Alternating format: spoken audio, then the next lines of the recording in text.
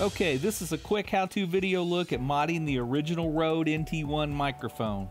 At the end, I will include a quick voice recording comparing the modded and unmodded NT1 mics. I will also include a clip of a Stellar X2 mic for an additional reference point in comparing the mics. A quick bit of background: I've had these NT1 mics for several years and I've kept them with the live mic package. But with live shows mostly canceled these days, I decided to bring them home and give them a try with the recording setup. Seeing that these mics look quite a bit different than the current Rode NT1A and the newer NT1 iteration, that sent me to Google on an info search. That led me to a series of comments that said the older NT1 mics are not like the current versions of the NT1A or NT1 at all, and less preferred. Ultimately, it all led me to a forum post that spoke of modding these original NT1 mics.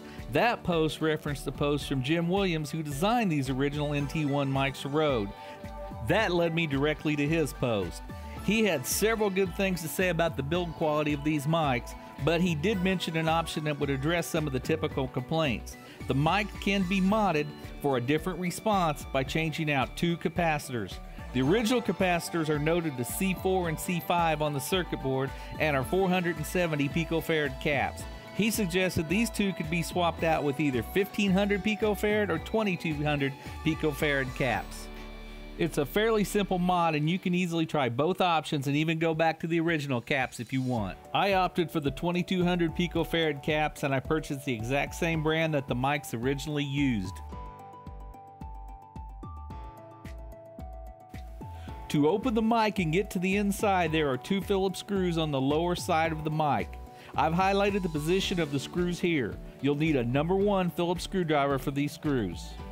I also removed the stand adapter for mine just to have it out of the way, but that's not necessary. So, remove the two screws and set them aside.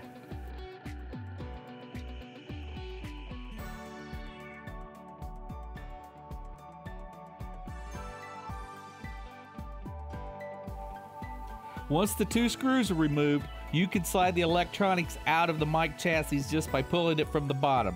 There is a piece of rubber, a shock absorber material, that keeps pressure on it to keep it from just sliding out, but it will easily pull out.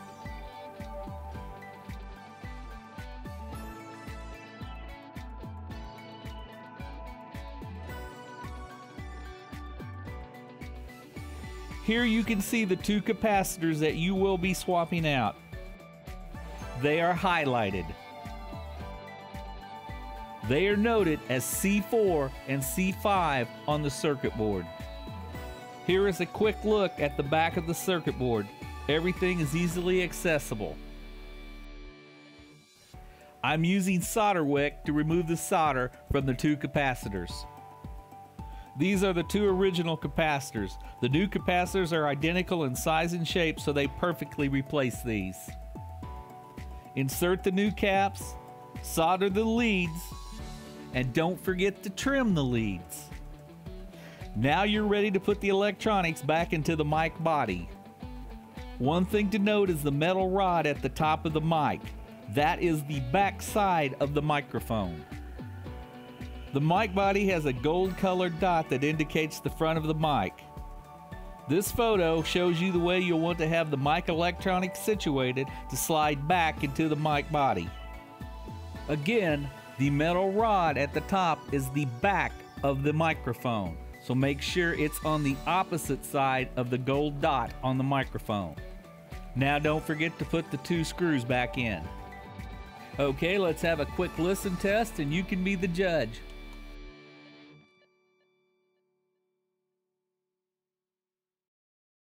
This is a test of the Rode NT1 original microphone versus a modded Rode NT1 microphone.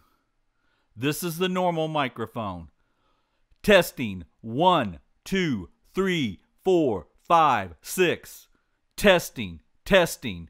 1, 2, 3, 4, 5, 6. This is the modded Rode NT1 original microphone. Testing, testing. 1, 2, 3, 4, 5, 6.